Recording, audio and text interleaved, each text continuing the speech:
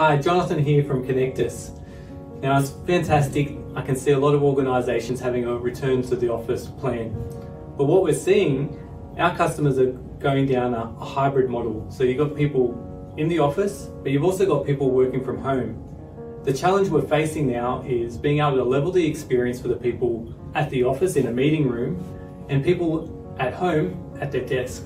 Let me give you one example that we often see with our customers.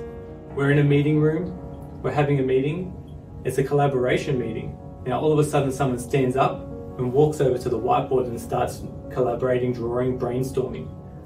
What happens to the people on the other end of the call? Well, you can have multiple cameras in the room, but what we've found is people have a lot of trouble trying to select the right camera and know which one is which. That's why I'm so excited about a new deployment of software that QSC has, the room control. Now, one of the key things about this room control is actually the ability to preview the camera. So this is what the screen looks like on a Microsoft Teams room system. And this preview is really key because the people in the space can quickly change between viewing the people at the desk, I can see it right here, or viewing the whiteboard. Again, I can see it and easily change. Of course, I can also pan, tilt, and zoom the camera as well. So this is a fantastic feature to level the playing field for the people remote working and also in the office.